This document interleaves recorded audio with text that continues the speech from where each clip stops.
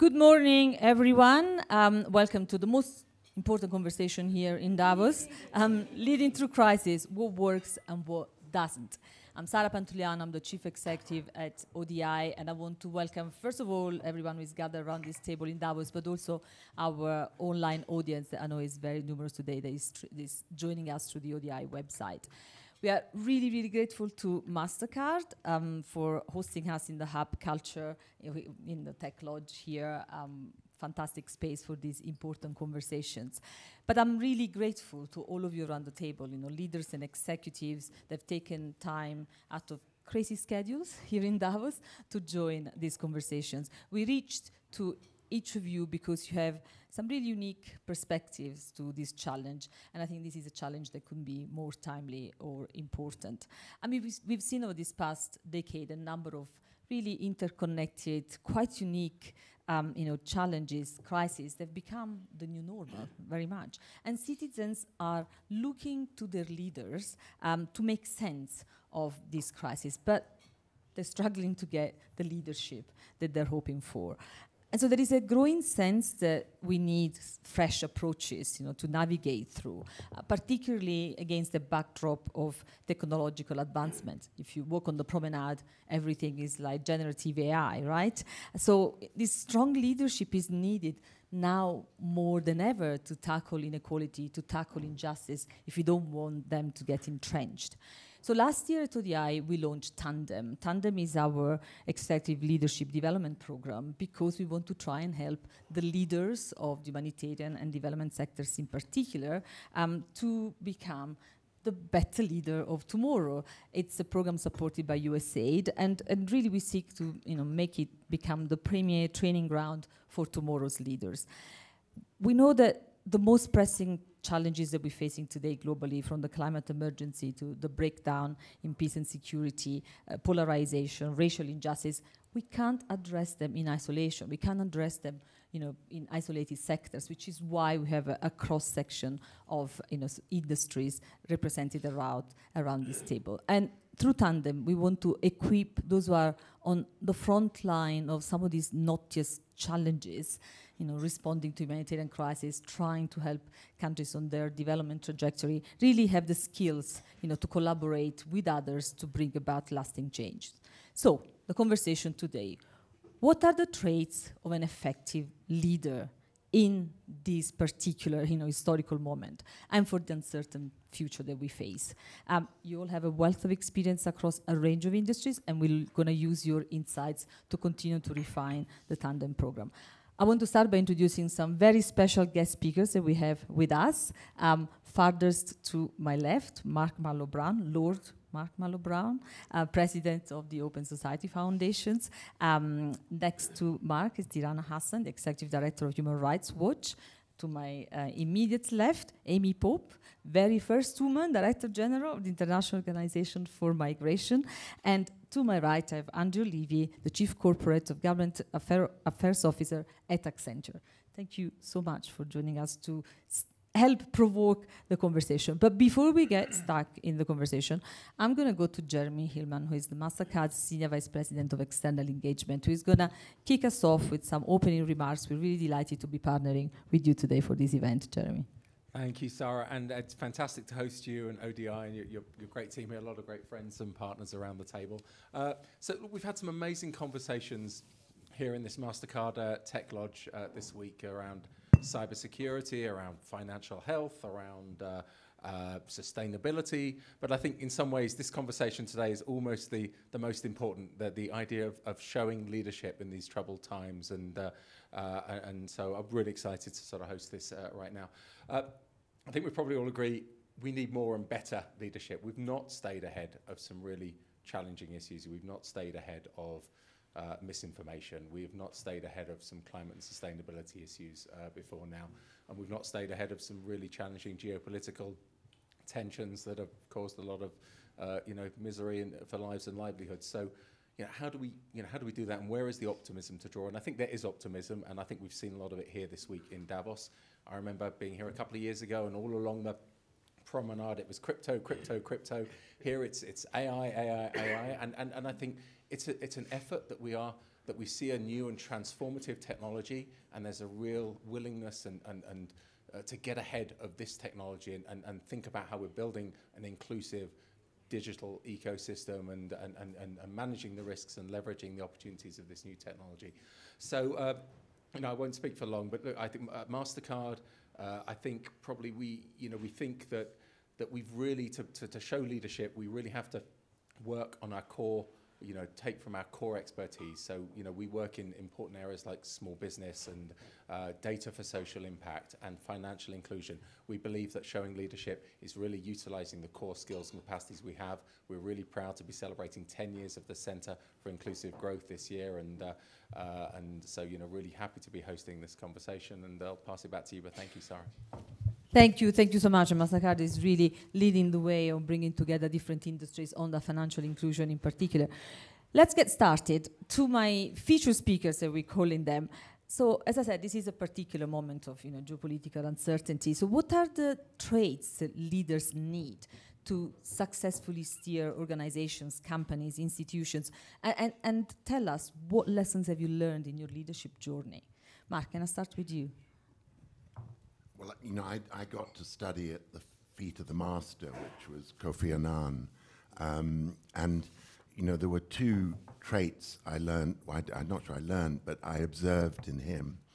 One was an extraordinary capacity for empathetic listening, an immediate understanding of where two highly opposed people or countries, there might be some overlap of interests to press on. But it came from listening,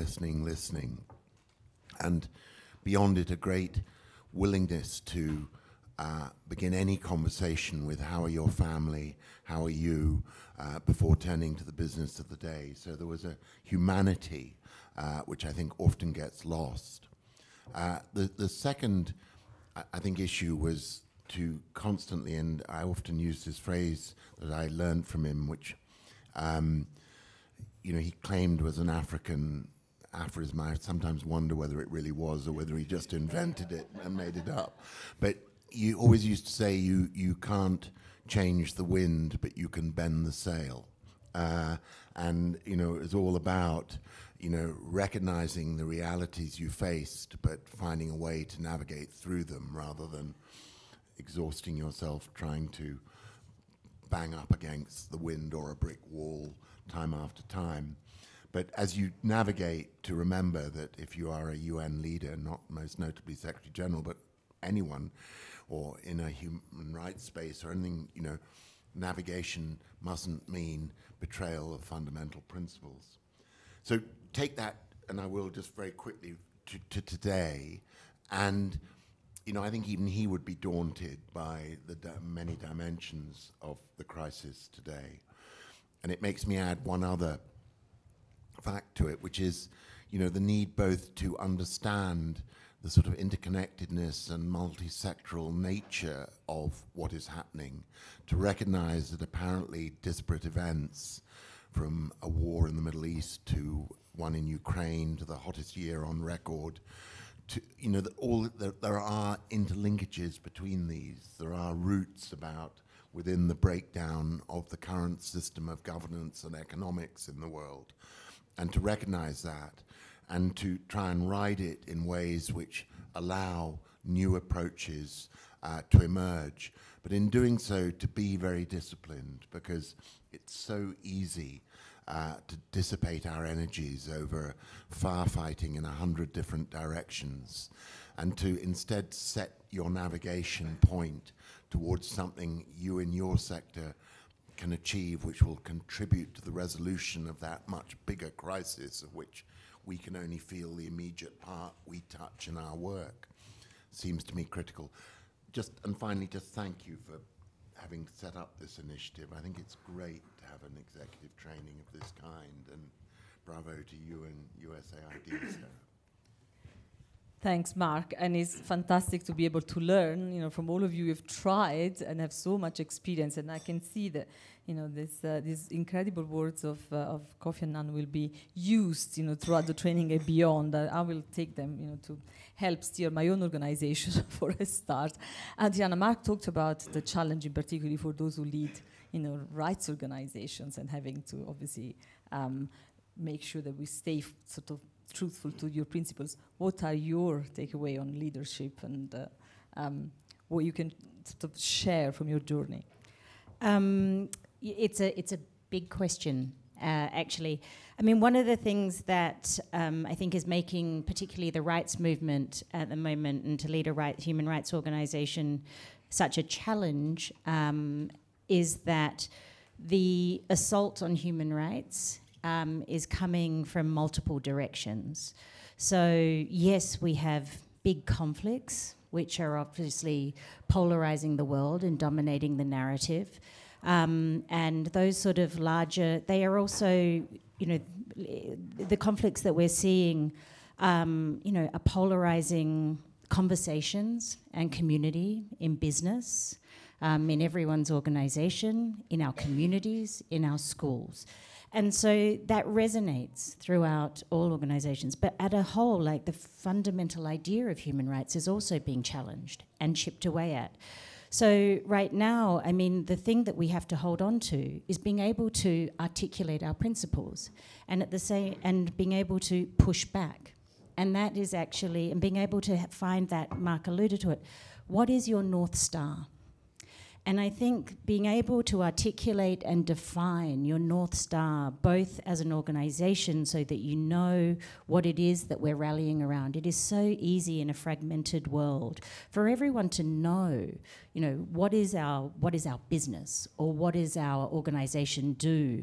But you risk in a polarized world having your workforce of, whether it's 50 people or 650 people or 1,050 people, turning up, everybody with a different idea of why they come to work and what our organization should do.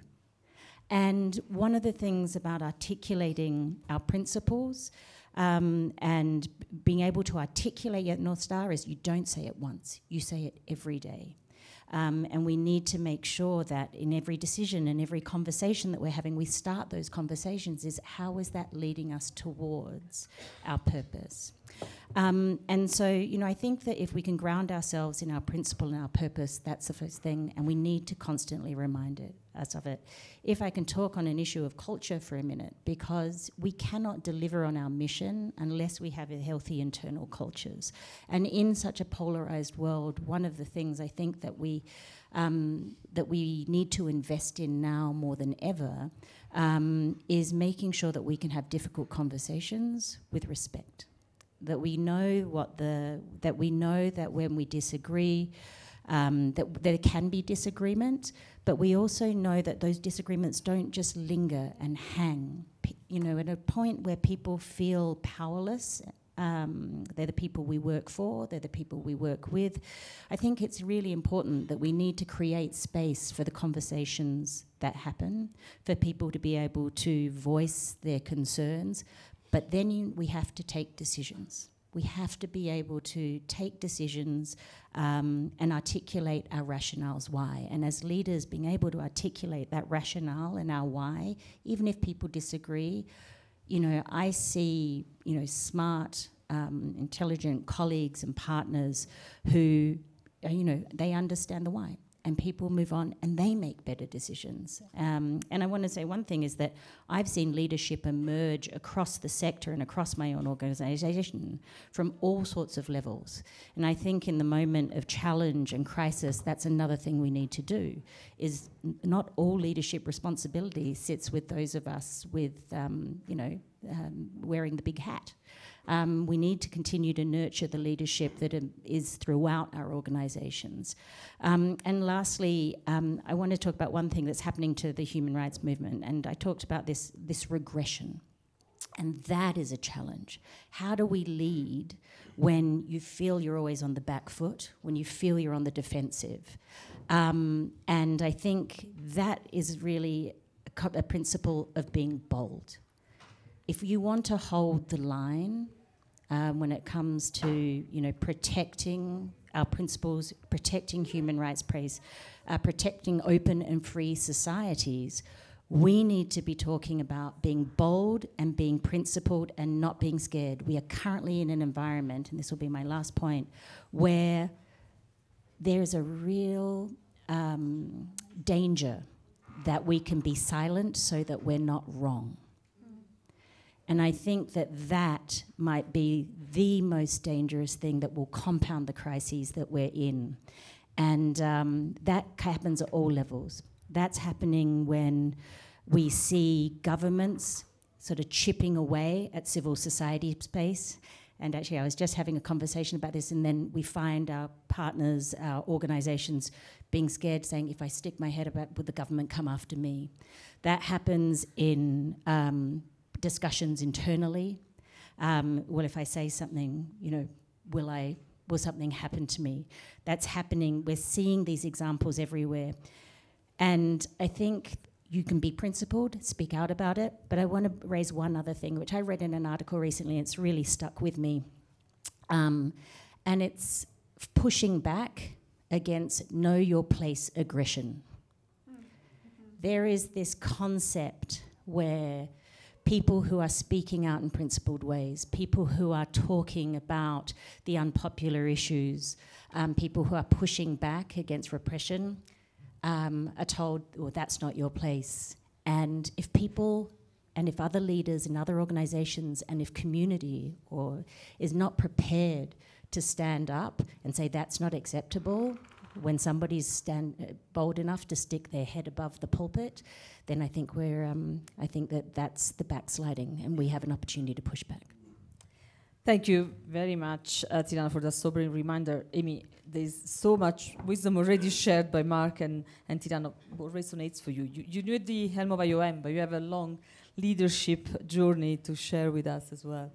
So one of the best pieces of advice I got in a former job was you don't step off the curb until you know where you're going. Which I actually find quite useful, and particularly in an organization where we deal with a lot of humanitarian crisis, which means it's effectively a variation on this theme of what's your North Star, but it's a little bit more specific than that. It is what is the world that we are hoping to create, and what are the key pieces of it? What does it look like concretely? And then even as we are responding in the midst of humanitarian crisis, all the actions that we are taking are grounded in the outcome that we are trying to see. So in the migration space, I think that's absolutely critical, because at this moment in time, if you were to read the headlines in any country, by the way, not just in the global north, but all over the world, you would believe that migration is this terribly destructive force that must be stopped. When overwhelmingly, the evidence shows us that migration is this incredibly powerful force for development and for good. And ultimately, our job at the International Organization for Migration is to figure out how we enable the unlocking of the tremendous human potential that comes when people move. It's complicated by the fact that we do this in the context of humanitarian disaster. And we know that when people are moving quickly, when people are moving without plans or strategy, that there are challenges that communities face, whether it's the host community, whether it's the government, or the migrants themselves. So it's not to be so, wear the rose-colored glasses and think, oh, what's happening in Sudan is actually a good thing. I mean, what's happening in Sudan is a very complicating, challenging thing, particularly for the people on the move. But if you just stop for a moment and realize, I was in Chad last week. A number of Chadians, half of the people who've migrated from Chad went to Sudan in search of better economic opportunities and better education. So if you stop for a moment and you think, those people who are now coming back from Sudan into Chad very likely have additional economic skills and languages and education and other experiences. So how do we move from just responding to their immediate humanitarian need and giving them a blanket to how do we mobilize and empower these people who are coming back across so they can actually be part of the development of Chad? Right, so that's the way I want to reframe this. Where do we want to go? And then whether it's in humanitarian response, whether it's in the planning and understanding displacement factors, or whether it's then very proactively identifying pathways for migration, then that unlock human potential and human development. Keeping that in mind, despite there's a phrase one of my good friends uses, despite the ankle biting that's happening, despite the negative headlines, despite the emergency that we're facing. And so that then when we're reacting, what we're doing is ultimately another brick in the road toward the outcome. Thank you so much. I'll come back to you on some questions on migration and leadership. But Andrew, Accenture is a really, really important partner in Tandem, and for a reason, because we felt to help the humanitarian leaders, the development leaders, we also want to learn from the private sector. And so we really want to hear some of the specific traits that the private sector thinks are important for leaders and how we can use them for our humanitarian development leaders. Well, thank you, first of all, for inviting me. The comments already have been amazing, and I think it's great to have some corporate representation here, because as we'll talk about, there's a role that we can play individually, and I think particularly powerfully collectively. But what's interesting is the remarks reflect, you hit about every point that I would have said if I was to go first. So Accenture actually and WEF did some work together on what are the traits of responsible, modern responsible leaders.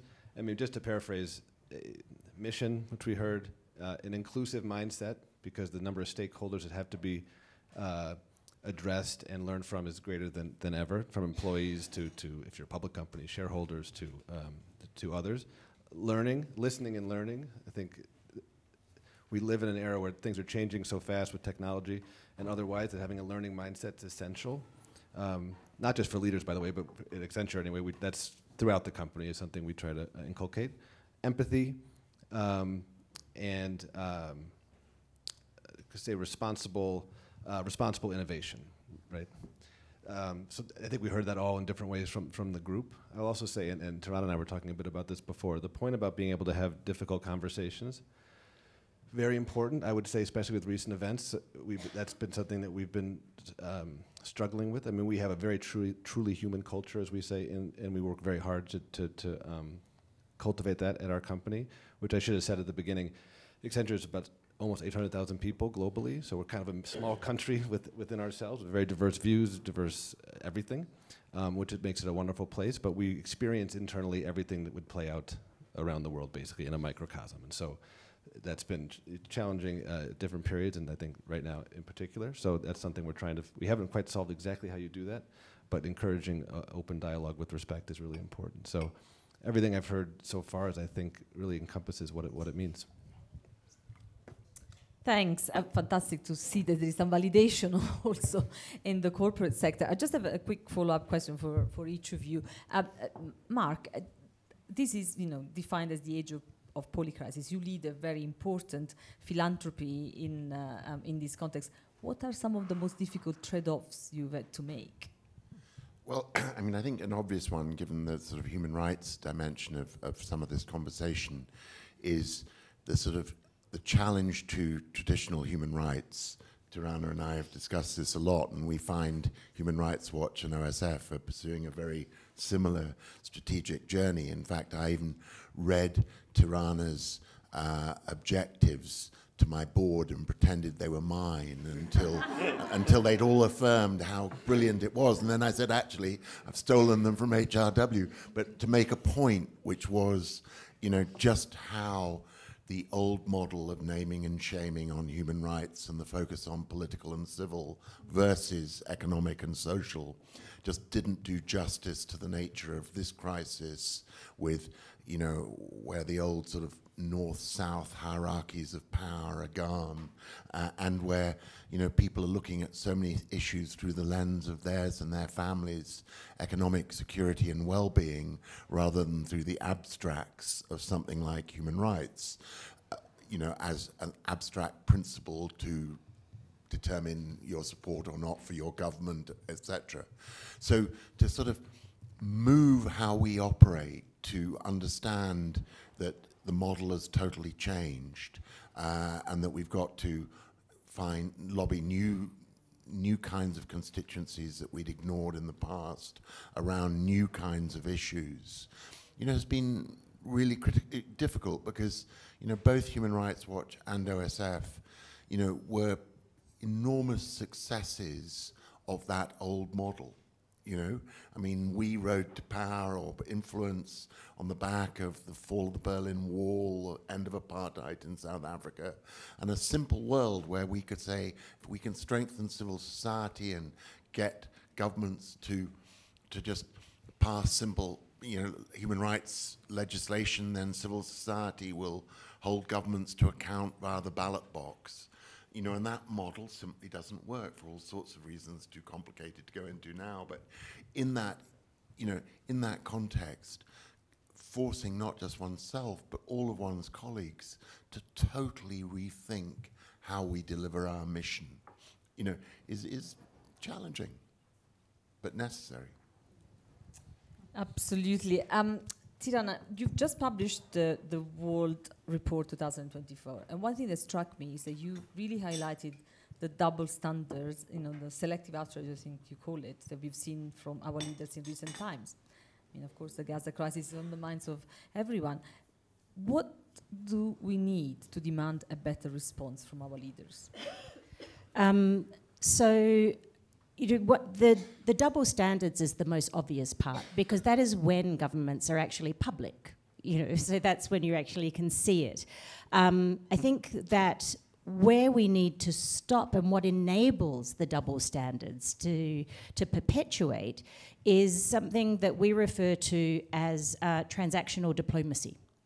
And I think that transactional diplomacy is unfortunately one of the trends that we have seen picking up globally. There's not a single region in the world. And what transactional diplomacy actually means is that governments are choosing to ignore human rights that are happening when they are happening with a potential partner that they need to advance their own sort of domestic agenda.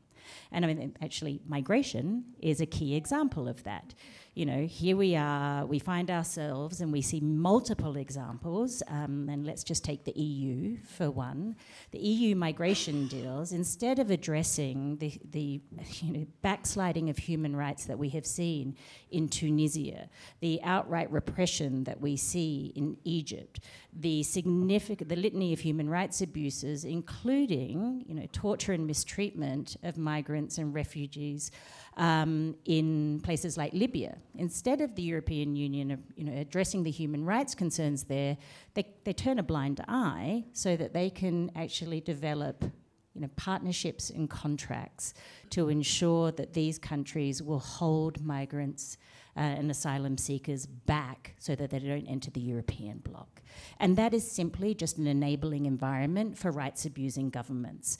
So when you think about what can you do differently, it's very easy.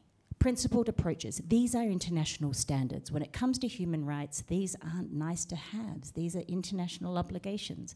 And so we need to be holding all governments to the same standards. Because if you don't, it simply emboldens rights. When we see backsliding, if we ignore that, what comes after that is attacks on institutions, the institutions that we rely on, the courts and independent media, for example. They attack the institutions we rely on to create open and free societies.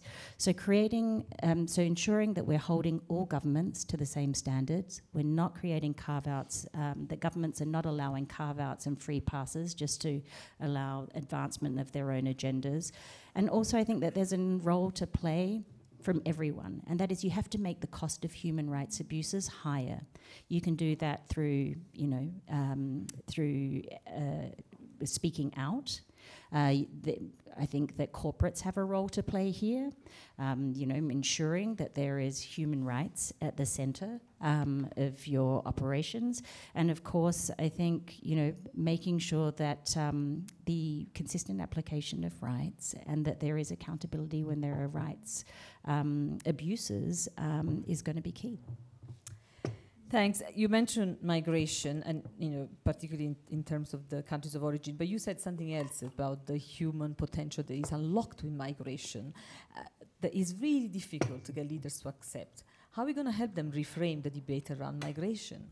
So first of all, it's probably not us who will do it, right? I mean, as good as we all are, and we are, right? We are not the ones who are going to change their minds. And it's why, for example, I'm here for this week, because I see the power of changing the narrative actually in groups like the private sector, because it's the private sector who benefits when migration works well. It's the private sector that creates the jobs. It's the private sector that needs a sustainable workforce, and the private sector that needs continued innovation, right? And so I think, I'm betting that the private sector is going to be the more effective advocate for migration as a tool for development than any of us who say, yeah, governments, you really should do a better job, because that's the right thing to do, right? I'm appealing to economic self-interest. So we start there.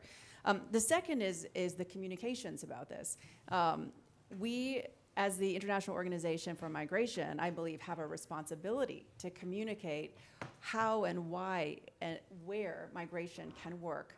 I think in the past, we've fallen into the trap of communicating only about the disasters, communicating only about people who've died in boats crossing the Mediterranean or the Channel or showing up on the border. And this is not to take away from the value of the lives that were lost, and it is not to normalize the death or harm that is happening to people on the move. But it's to move away from that narrative that migration is only about death and destruction and loss, and really look for the examples of where it's actually driving tremendous human outcomes in capitals and countries and small towns all around the world, right? And not just in, again, not just in Europe, but also in Europe, right? I think the other thing is really embracing technology. I mean, this is the Davos of AI. By the way, I think it's also the Davos of the poly crisis, because I keep hearing this word being repeated over and over again. But and then someone said we need polyamory to respond to the poly crisis. So, right, exactly. But I think we need to be embracing AI, for example, as a tool to help us solve and address the problem. So again, sticking with migration, the way we work is when we, the way I think this will work is when we can connect people who are looking for opportunities and the skills that they have with the opportunities that exist. Now, that's really hard to do if we're just relying on researchers and economists and sort of old ways of working. Wrong with them, of course. Yeah, all of that is necessary. But I think the game changer will be when we use AI to help us do this faster and help us do it in real time, so we can help create more real-time opportunities. And then finally, last thing, it's all about the partnerships, right? You know, we can be the best IOM in the world. I think we're pretty good at what we do, but it's not going to be us alone. It's going to be engaging with all of you. It will be engaging with governments, engaging with mayors, engaging community leaders, and of course, the migrants themselves. Absolutely, and it's interesting when we were advertising the event online, a colleague, sort of commented, well, if it is the age of the poly crisis, it didn't say, polyamory, but he said, what we need is collective leadership. So how we, sort of really engineer these partnerships that can bring collective leadership. So Amy talks about, the importance of the corporates. We've seen this week, we've seen the Edelman Trust Barometer. We'll hear, more about it in a second. It found that businesses are the only institution that is seen as competent and ethical. Big responsibility. So how can businesses use this position to drive collective action? Great question, and a lot to unpack and respond to actually in the last comments. I guess to put in context a little bit that idea of like the reduction in credibility of governments in particular. I was reading an article that talked about, that tried to explain the geopolitical tensions that we're having, and they cited sort of the structural issues, and I think they're relevant because one was that the governments or the institutions, some of them that we would traditionally have relied on, no longer reflect the balance of power in the world, Global South rising, China, et cetera, right? And the issues they're being asked to address, climate, technology, are ones that they don't have any basis to build on, so they're kind of building from scratch. And together, there's a lot of tension there. So I think that it gets to the point of needing a more inclusive approach to all these issues. But leaders of businesses have a lot. It is a challenge, right? Because you have to do a lot of things at once. You have to run a business, just obviously. You have to look for growth in an environment where it's not where there are challenges to that. And then you have to try to address these social and economic issues. I think the point that Amy was sort of getting at is if you can align your mission with some of these efforts, because it has to work all around, especially for public companies. You have shareholder obligations and all that stuff. But there are issues, and I'll give a couple examples, that are very much in line with those objectives, but are also for the better good of the world in some of these issues. So let's see, I'll do migration first. So our CEO and the CEO from Google brought together a bunch of other CEOs in the US to form something called welcome.us, which is essentially to work with the US government to help with private resettlement of refugees. It started with Afghan and Ukrainians, now it's expanded. And the power in that's why I said the collective power is quite amazing, because not just for visibility and accelerating efforts, but what they can tangibly bring to the effort, right? A diverse group of companies, MasterCard's part of that as well, is quite remarkable. And so that's been a good example of, it was CEO leadership, support from the government, but it was a private sector idea to bring this together and work with government to provide things that government frankly can't do fast enough. So that was one, I think, really positive example. And then to bring it to AI, I think it's super relevant. We are doing a lot with our clients, and our clients are all sort of big companies, right? So it's an interesting perspective. But we do a lot around AI, and I personally am doing a lot with AI governance and how to take it forward on a global basis. And we actually, I think yesterday, WEF announced a report that we helped contribute to on global governance for AI. And one of the themes is the need to have it be an inclusive group. There's a real risk, and that's why I think WEF has a good position here, that things get decided sort of at the G7 or even the G20, right? And of course, there's stuff to learn from all those institutions, but and the UN is in the game as well, which is terrific, but they don't get the same private sector input, right? So you need this government, civil society, academia, and corporate in a diverse way to really have this be a sustainable, wherever we land on this stuff, for it to be sustainable and not exacerbate problems. So those are just two examples where I think companies driving and insisting on certain frameworks can be really helpful. Well, thank you so much for a brilliant sort of set of provoking inputs for the conversation. We've got just under half an hour and a lot of fantastic people I want to hear from. I've got a couple of colleagues I want to bring in right away to sort of react to some of what they've heard, but each of you has a lot to contribute, so please sort of raise your hand and come in. Raj, let me start with you. We have Raj Kumar is the president and editor-in-chief of DevEx. You've been reporting on crises and sort of difficult countries for a very long time. What positive example of leadership have really stood out to you? It's nice to get to talk about positive stories. We don't get to do that much. And by the way, they just shut this off, but I had the advantage of sitting in a place where I could see over each panelist's shoulder their professional photograph. And after 3 days of no sleep, I have to say, you all sound compelling, you're eloquent, and you look good. So if that could be part of the leadership course, I will be your first student. I don't know what you're doing, the four of you. It's your lack of sleep. I can barely remember my name at this point of Davos, but I guess two stories come out to me. One is the Black Sea grain deal, and I think that's an example of behind-the-scenes leadership. And we wrote, kind of an insider take on how that actually went down.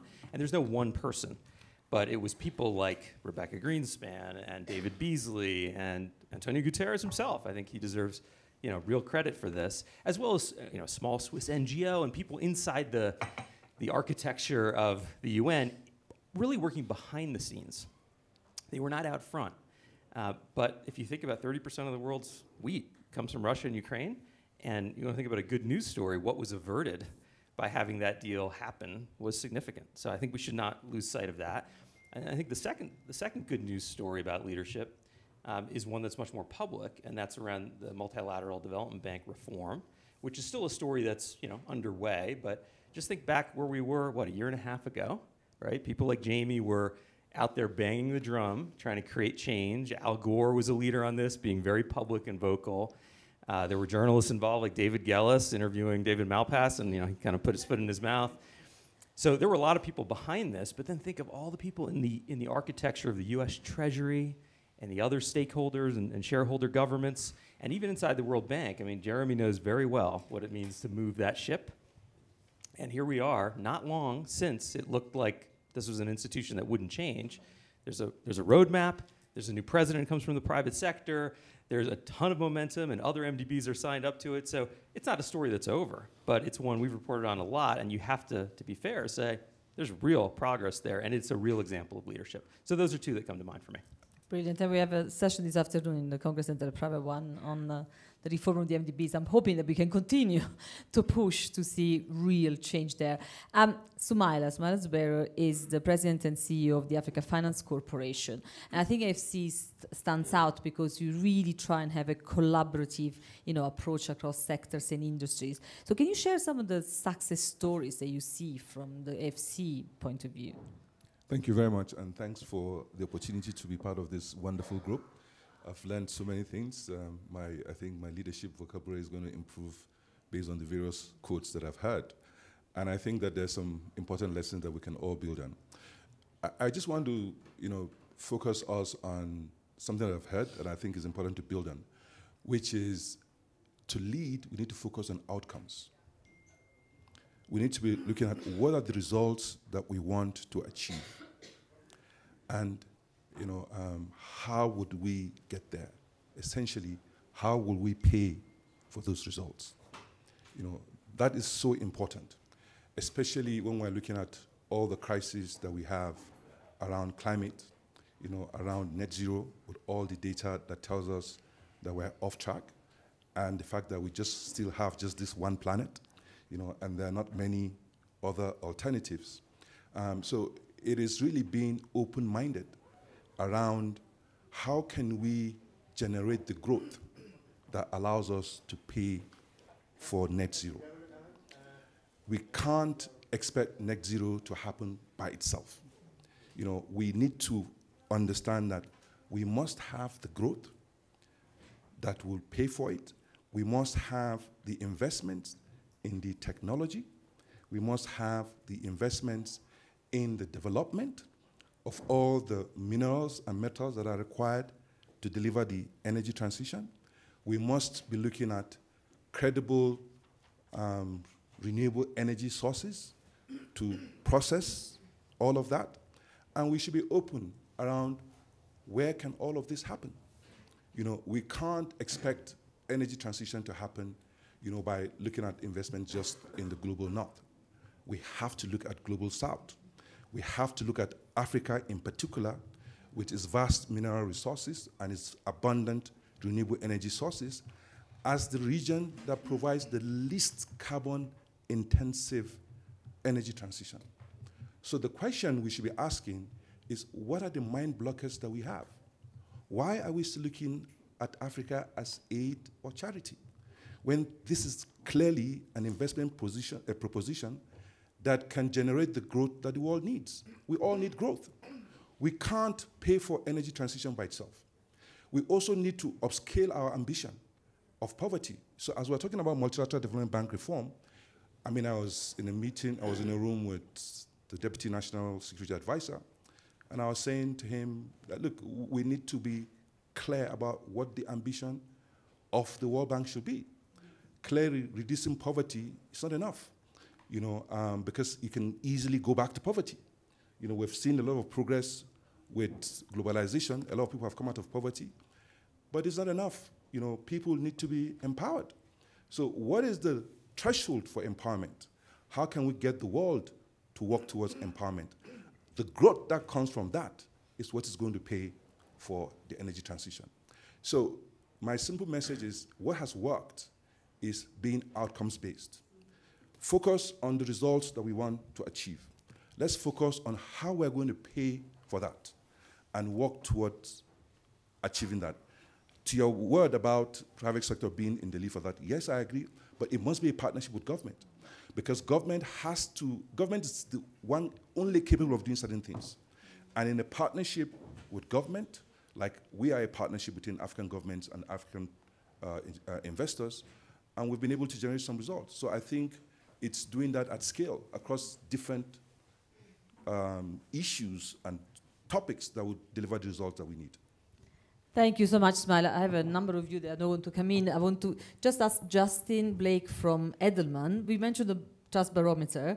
Tell us a little bit more about these leadership traits that make the corporate sector so important for the public. Certainly. Edelman has been studying trust in institutions for 24 years. We look at 28 countries. As you mentioned, business is the most trusted institution, more than government, more than media, and surprisingly more than NGOs. NGOs were the most trusted for about the first 20 years that we've done the survey. For the last 4, it's been business. Part of the reason why, as you mentioned, is because business is seen as the most competent. Here's a stat that really fascinates me and goes to this point of partnership. When it comes to innovation, people want to see that business is partnering with government. Okay, that's, of course, most people would agree with a statement like that. Here's the fascinating thing. We asked that question a decade ago, 15-point jump of people wanting to see business partnering with government around innovation. Let's focus on leaders for a second. Establishment leaders are not trusted. Heads of governments, heads of business, heads of NGOs. It's a sad state in terms of established leaders. So who do people trust instead? A person like myself, someone that they can relate to. So as I put my communications hat on, a lot of the words that we've talked about today, empathy, listening, inclusion, you can actually take the volume off. You can mute it and actually see those qualities in a leader.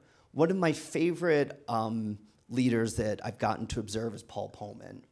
And just watching him in the way he works a room, he goes not to the other CEOs in the room, he goes to the civil society folks. He goes to the more person on the street who might be there. He's leaning in. He's on their same level. He asks a question, and then he's listening. If you just watch an empathetic leader, you know it, because most of their time, their lips aren't moving.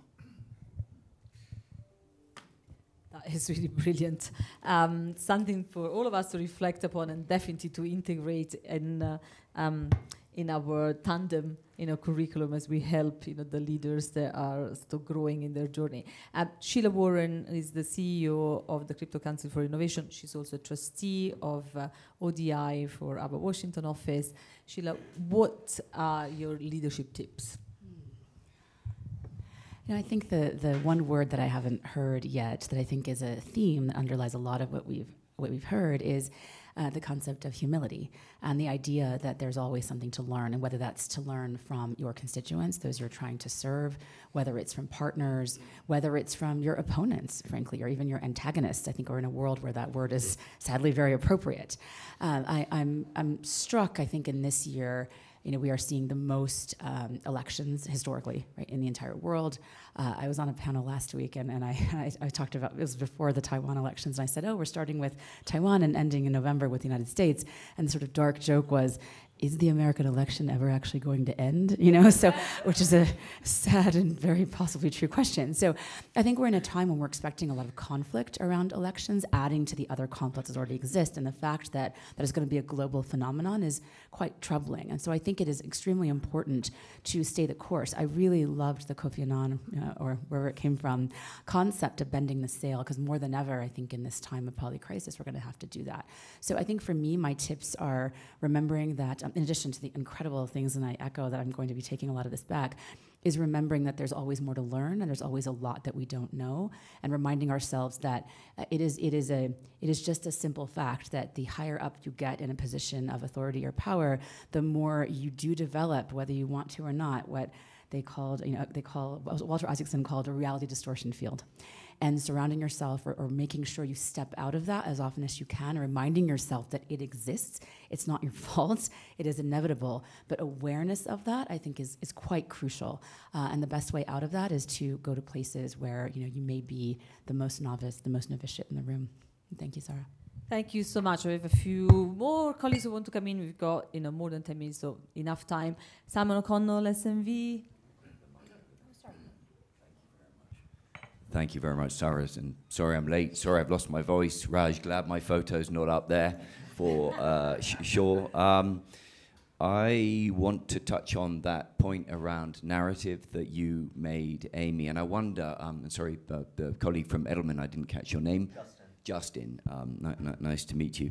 I wonder on business if it is indeed competency that is the reason behind those high levels of trust. I wonder if it's the fact that businesses, on their narrative, they're kind of clear and open and honest around what they're about and what they're looking to achieve. They're looking to generate returns, right? They're looking to make money. And so I think, when I think about leadership, yes, humility, but I think the hugely important point is honesty around narrative. And I think the big issue that's happening in our world at the moment, there's lots of discussion here around disinformation and misinformation.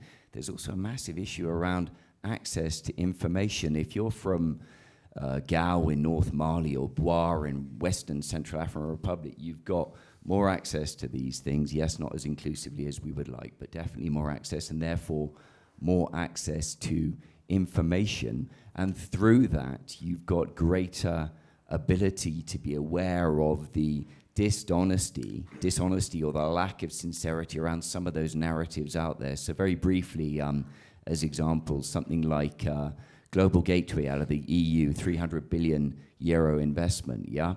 How much of that is really looking to generate impacts in those geographies, such as North Mali or Western Sea, or how much of it is around preserving status quo and norms? And I would go further, perhaps even on the kind of development actor side, the global north, global south framing. I think that's, and I know it's been used a couple of times here already, so forgive me. I think it's too simplistic. I think it's being seen to be too simplistic. I think it's at risk of being seen to be not sincere or genuine enough. I think it's being used as a default to a preservation of existing structures and norms. So I think we need to recraft a different narrative, a more honest narrative, being aware that there's more access to information than at any time in human history. Thank you. Thanks, Simon. Judith Arenas. Thank you so much. Judith Arenas with APCO Worldwide. So I just wanted to share a couple of data points because I think it's important for us to also reflect in terms of where does the leadership role fit in, particularly when you're talking about companies with the external environment. And I'm a member of the Forum's Global Future Council on the Future of Governance, where we've been looking a lot at these issues. In 2017, APCO did a survey of informed consumers, so these kind of people that really know issues. And at that time, the panorama was actually really positive because 90% of the people surveyed expected companies to engage on pressing social issues. 71% believed that it was acceptable to take a stand. 93% believed that companies should do good for shareholders and society. And the conclusion was basically that if you remain silent, you would be seen as out of touch and distant. But fast forward to the end of 2022 when we redid this survey and actually looked at, again, these issues of corporate advocacy. And I am personally disappointed by the results. I understand where they fit in. But that percentage of 90% that believed in corporate action actually went down to 79%. We saw that there was an increase in people believing that action should be internal and not external, and that the era of the vocal CEO was over because it was really about 56% of those surveyed believed that corporate CEOs had to take action, and this in 2022 fell down to 24%. That is a massive drop. And I think if we were to redo the survey now, it would actually be shocking. I'm also the senior advisor in a pro bono capacity to the UN Special Rapporteur on Freedom of Expression, Irene Khan. So thank you for bringing up the issue of disinformation, because that's been a massive issue for us. And in that context, we've been looking very much at what is the role of companies in challenging these issues, especially when you look at tech governance and disinformation as the major issue that the Forum identified as a global risk. And we see that, frankly, companies are reluctant to engage. We had a session with Airbnb leading on disinformation, a very unusual actor, but again, back to the future of corporate governance, CEOs are increasingly being asked, boards and the C-suite are being asked on pressing global issues such as the ones that you all shared. My background's from Amnesty International, so delighted to see you, Taran, and see you putting up all these issues. And bottom line, we're now seeing boards and the C-suite have to engage on human rights issues, but with the guiding principles being fantastic as a principle guiding line, but not enough. So I think a lot of scope for action with not a lot of issues other than to say ethics and values have to be at the core, and that's what CEOs are expected to live through. Just 10 seconds, I know we have other stuff to cover. The results are not shocking to me, and there are other sessions on what it means to communicate as CEOs and corporations. I would say, though, to me, it underscores the importance of the collective action. I think one antidote to the pressures that are reflected in that data is CEOs or companies working together to address issues, so they're not as exposed. Thank you so much. We've got 5 minutes and 3 colleagues to bring in. Yes, please. Thank you. I'm Georgia Cohan at the Source Economic Development Fund, which is the impact investing arm of Open Society, which means that I have a human rights and civil society perspective and background, but also have spent a lot of time in investment in the private sector. So try to fuse the two. Just 3 brief observations, I think, from the discussion in the room. One is a sort of obvious one that has to do with leadership combining, real action and then communicating that action with sort of inspiring vision and leadership. And I think about the last several years under the Biden administration and the sort of post-COVID New Deal, trillions of dollars out the door to infrastructure, IRA, not just post-COVID stimulus, and basically no credit for it because of the inability to communicate it. But the strong men on the other side who are very inspiring in a number of respects but don't have any action behind it. So I think this holds obviously both for civil society but also the private sector. The second, and Mark, if you'll forgive me, Mark Malgren is my boss and mentor and friend and colleague. Mark and others often talk about sort of values versus interest framework, and not just in diplomacy, but sort of in the way that all leaders are headed. And I would like to suggest that maybe it's a little bit of a false choice in the sense that if I think about public sector or civil society, I want to pick up on Amy's point, which is thinking about, for example, migration not just as a challenge, but as an economic opportunity and imperative, and really appealing to folks' economic self-interest. And clearly, in the private sector, as we think about this, I mean, part of the reason that companies have gotten such a boost in Edelman pre-COVID, they were, certainly sort of ahead of the other sectors. But I think really stepping in during COVID. And that was not altruism. I mean, the companies stepped in, to help their employees to figure out sort of how we work now in this virtual world, assisting communities, because that's what made them going concerns. And I think sort of a related point, and I'm someone who works on sustainability and climate, is the real progress we made on sustainable investing, on climate, on ESG, and I would also argue on diversity, came when corporates really understood that this was in their material interest, right? That this is really a bottom line issue and a fundamental stakeholder issue. The pushback against ESG and now DEI is, I think, when there's a perception that companies have overstepped, and these are no longer material issues that they're tackling, but things that may be on the purview. And the last quick point, the third point, is related on this values interest, is about risk. And I would just say, what we've finally seen on climate is that leaders in the public sector, civil society, the private sector have understood that the greatest risk on climate is inaction, right? That sort of dooms us all. And that holds on AI, right? I mean, that holds on democracy, that holds on diversity. And so I think recalibrating risk this is a little bit, to Tarana's point, allows everyone to be bold in a way that combines, interests and values. Thank you so much, Jojo. Sorry to hurry you up. We're trying to finish on time. Jamie Drummond from Sharing Strategies. I'll try to be very quick. Can you hear me? No, Mike. Take this. Very briefly, I had a catch up the other day with Larry Kramer, who's just taken over at LSE, and was obviously a very interesting leader at Stanford and at Hewlett. And told this story, we were all a bit down. It was drinks around Christmas, New Year. Everyone's a bit depressed. We were trying very hard to drink enough to be happy, but, there was an air of gloom. And he told this story about how when he started at Hewlett, projections at that time from IPCC reports were +6 to 8 degrees by the end of the century.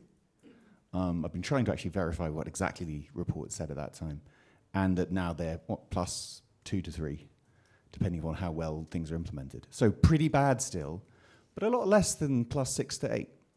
So that's kind of a lot of progress from a lot of meetings, all the COPs, the Paris Summit, all of the accretion of all of these moments over the last 10 years. Anyway, he's going to write something up about that journey from his perspective at his time at Hewlett, and I thought that was quite an interesting example of multi-leveled leadership. And how are we going to go further? One of them is through this MDB reform piece, and that's another one that's not just going to happen through lots of dull, insidery technical things, though those must happen and will and must be happening. Please push in your meeting on callable capital and a more fun and easily communicated brand for IDA, two very important things.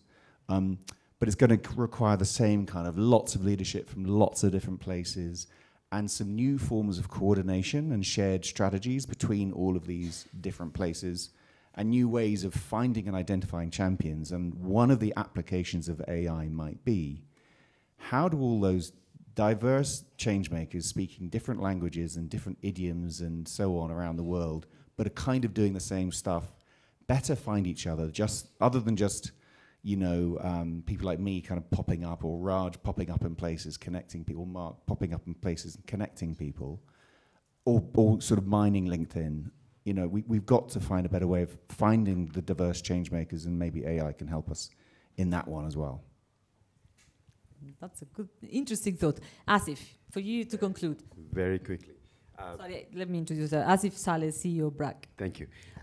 So just picking up of what Justin said about Popple, once I was one of those civil society guys who came in and talked to me, and he said that you don't need a lot of people to change the world. You need 30 people who actually can take big decisions and influence to change their mind, and they can change the world, right? So investing on who you think those 30 people are, getting them in the same room, and their relationship, I think, is a critical element. And that needs to be multi-sectoral, whether it's in the government, in private sector, civil society. That I took to heart and have been doing that, and I'm getting huge dividend. Then going back to your point, Jeremy, that's essentially finding those people and kind of cultivating a relationship of trust, that even though certain decisions you don't like, but you know where it's coming from, because everybody is suffering from insecurity leading to transactional diplomacy, to transactional decisions. And the second point is that for civil society organizations particularly, I think too often the leaders focus just for communicating to their donors or to their mission or the board, but we forgot to communicate with the public, right?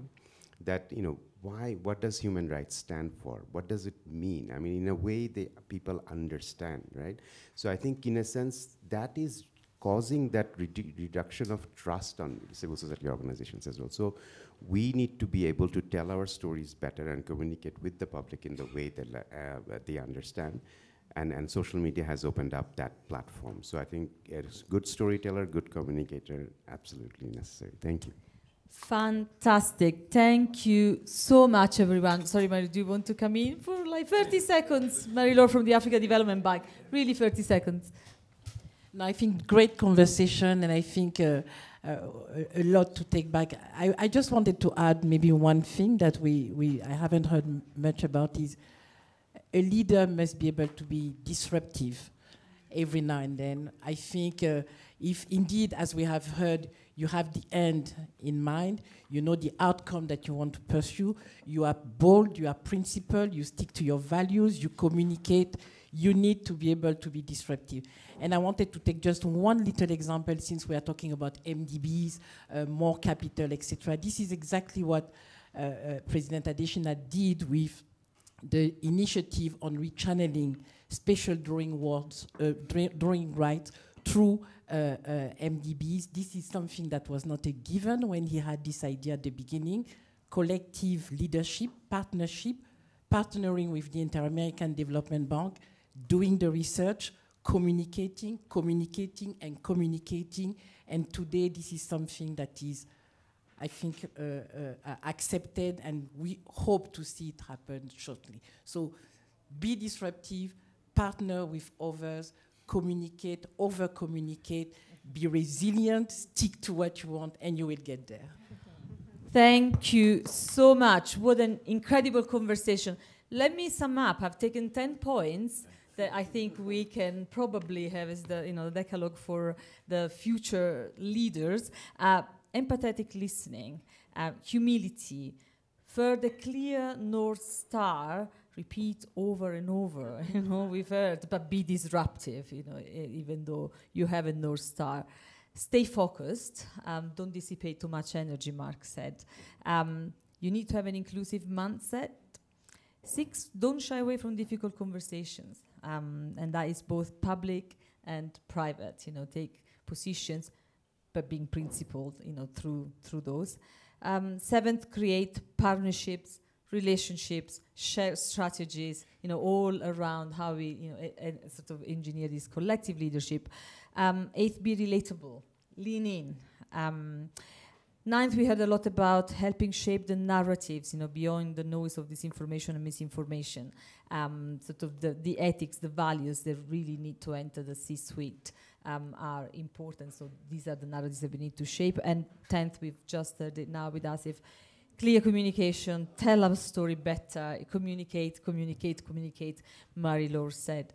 Let me thank our online audience as well. The recording will be made available pretty much immediately this afternoon via the ODI website and our YouTube channel. To find out more about Tandem, visit tandemleadership.org and follow updates from Tandem and ODI on social media. I just want to close with what Mark opened with. I'm going to take that away and use it myself, the words of a dear friend and sort of inspirer of many, Kofi Annan. You can't change the wind, but you can bend the sail. Well, let's go out and bend these sails so that we can help more people be the leaders of tomorrow. Thank you very much, everyone.